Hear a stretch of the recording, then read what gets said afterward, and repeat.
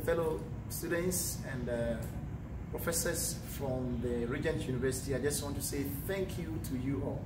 First and foremost, I just want to thank the Most High God who has seen me through this program for the entire year that I have spent in the Regent University.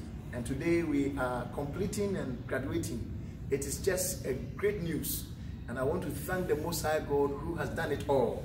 We give all glory to Him, and also to the professors, the various professors and workers in the Regent University who in diverse ways also contributed immensely towards this program, and even to ensure that today we all graduate successfully out of the school.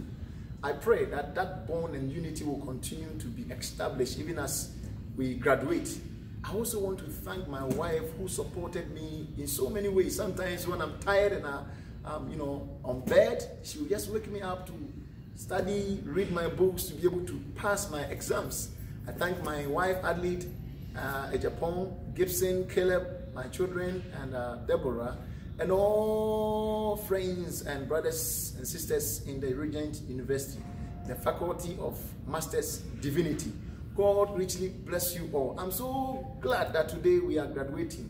The most important thing that I want us all to observe and carry even as we walk out of the university is that let us walk in the strength of Christ.